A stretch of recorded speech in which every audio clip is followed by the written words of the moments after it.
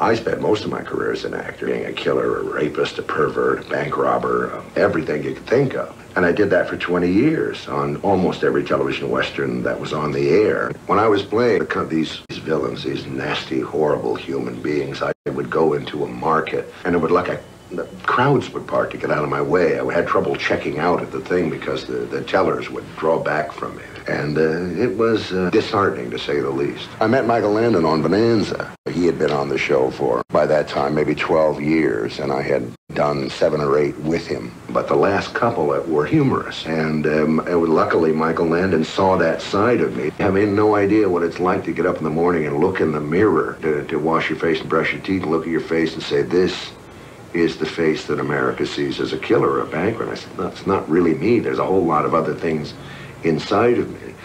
And I'm able to do that now, thanks to Michael Landon.